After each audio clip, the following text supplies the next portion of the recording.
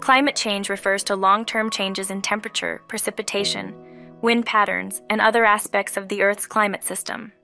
These changes are primarily driven by human activities, such as the burning of fossil fuels, deforestation, and industrial processes that increase greenhouse gas concentrations, trapping heat in the atmosphere. Due to the greenhouse gas concentrations, the Earth's average surface temperature has increased by approximately 1.2 degrees centigrade since the pre-industrial era. What are the climate change's environmental impacts?